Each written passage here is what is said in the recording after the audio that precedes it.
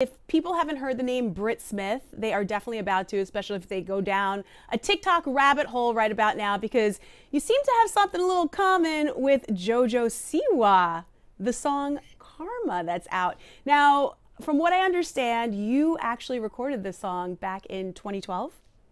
Yes, yeah, back in 2012. So it's a shock to me that it's got a new life, which is amazing. But yeah, with Rock Mafia back in the day, it was supposed to be my first single.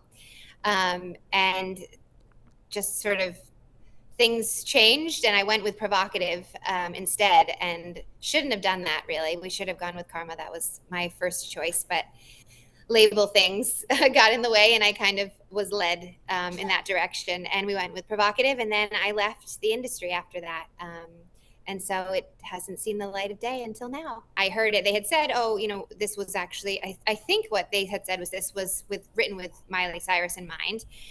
But she had passed on it, I think. And so they said I could, give it a shot recording it. And I did it, and they liked my version. And then because I was in talks with Timbaland at the time, we said, why don't we just start with this one? You can produce this, and then we'll do more together. Now, did you do So any writing behind this song? Because I know that you did say that they played the song for you. So I'm yeah, assuming that it was no, pre-written. right. I had gone in to meet with Rock Mafia to write together, and they played me this as some songs that they were working on at the time. And I was like, oh my God, no, I really love this. I would love to try it. And so that's how it happened. You know what's so crazy? A lot of fans are saying that you did the song better than JoJo. What are your thoughts on that? That's very nice of them to say.